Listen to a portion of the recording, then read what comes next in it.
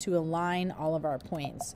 So if you look at the edges and the corners here of all these little lines and corners and triangles, you want them to look like they're connected, like it's one giant continuous line creating this mesh.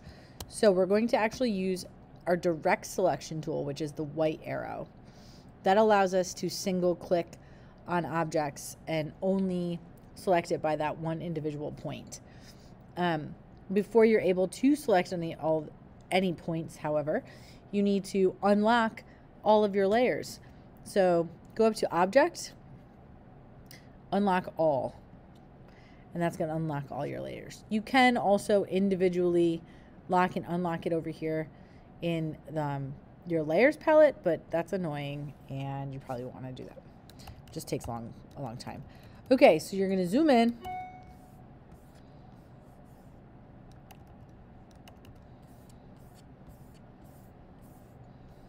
And you're going to find a cluster of lines that should be lined up, just like this one.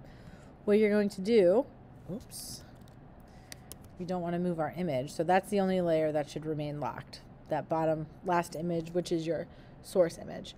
So once you unlock all, make sure you relock your photo. All you're going to do is click, drag a lasso around the clump of points that you want to line up.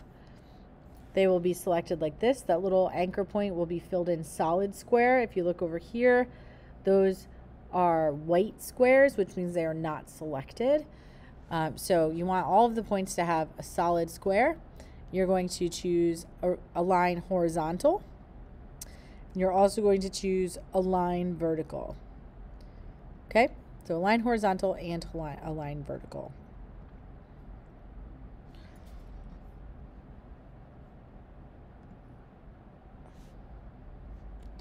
And you can also manually move things so they line up just like I did there. Okay, let's do another one. Lasso around that clump of points. Align horizontal, align vertical. Now they're on top of each other. Okay, same thing with this. Boop, boop. And then just keep moving your way through your Illustrator file. Now, something like this just is your anchor, your corner point of the stroke. So what we can do is Command A, let's select everything. We're going to go up to Window. I lied. We're going to click this button right here, Stroke. And you're just going to change your corner cap to rounded edge or beveled. Either one works. Cap is just like the end of a single line. And then you won't have that real pointy corner coming out of all your little clustered areas. So slowly just work your way through your document, zooming in, zooming out, making sure that things align where they need to align.